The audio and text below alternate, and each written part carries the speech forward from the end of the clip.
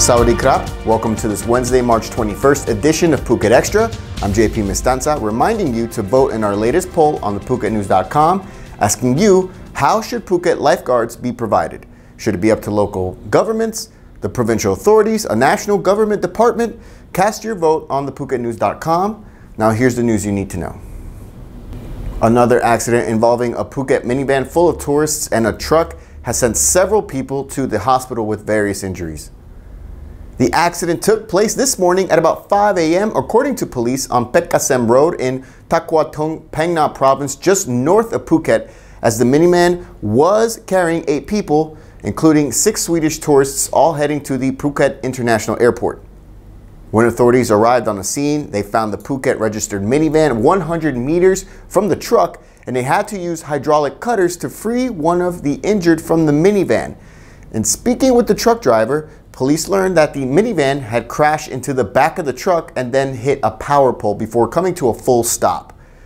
3 people, including the Thai driver and tour guide, along with 1 tourist, they've sustained injuries in the crash, which comes just a day after 2 people died on the same road in a separate incident, also involving a minivan full of tourists and a truck, which we'll get into now.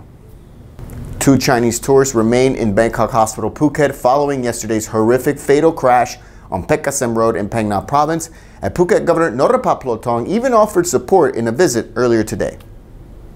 The governor is helping the injured contact their relatives in China during his visit to the hospital and provided more lip service on increasing road safety, suggesting that the government should issue a law to make sure public transport vehicles are up to date before they're used to transport tourists.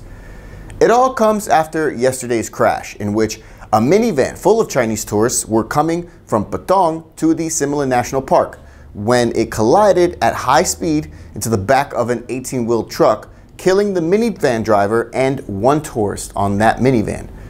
We've heard a lot of talk about road safety. Perhaps this could be one of the incidents that spurs real change for tourist safety, despite Thailand being named among the most dangerous places in the world to drive, according to the World Atlas and the World Health Organization.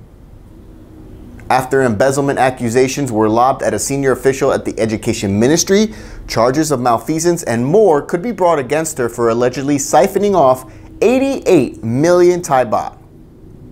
The money was actually set aside by the Education Ministry to fund the Sema Patana Chiwit Fund, which supports education for young girls from poor families.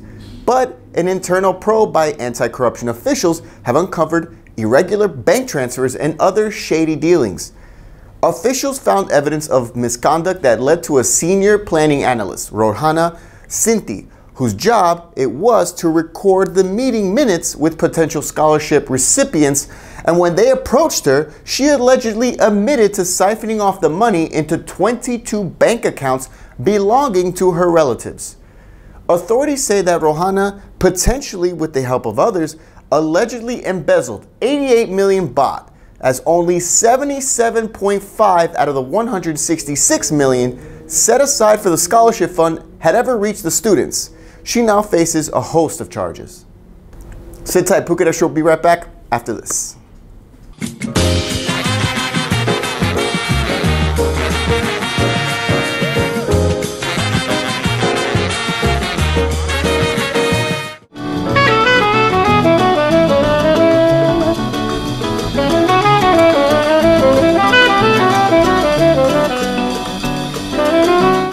Welcome back to Phuket Extra. Amid criticism that the military is currying favor for their own political ambitions, the Prime Minister's cabinet has already approved a project that would give 30 billion Thai baht to 82,000 villages nationwide. The money is just one piece of a 150 billion baht supplementary budget, which will be put before the National Legislative Assembly this week for endorsement. And if it passes that hurdle, it also means that 2.5 billion baht will be used towards government welfare and subsidy programs, along with the 30 billion baht for poor villages. Still, the Interior Minister is rejecting criticism that the money is just a ruse to drum up support for the military-backed political party that is expected to take part in the general election next February, with some calling it a populist measure no different than what previous elected governments had done. A curious story in Pattaya now, as a massage shop owner is claiming that she dreamt that a tree would fall and damage property, and that's exactly what happened. It took place yesterday in Thailand's Sin City, according to Thai publication Sanuk, as a 20-meter tall tree collapsed onto several vehicles down below, damaging all of them, and get this, 10 of those cars belonged to local police. The owner of a Thai massage shop in the area claimed that the goddess of the trees, Jao Me Takian, appeared to her in a dream, predicting that this would happen, and although several people moved their cars in anticipation, police didn't get the memo. Luckily, no one was hurt in the incident. There you have it. Phuket Extra is done for today. From all of us at the Phuket News Center, thank you for watching. Stay up to date by visiting us at thephuket.news.com. Drive safe out there, everyone. And don't forget, stay classy, Phuket.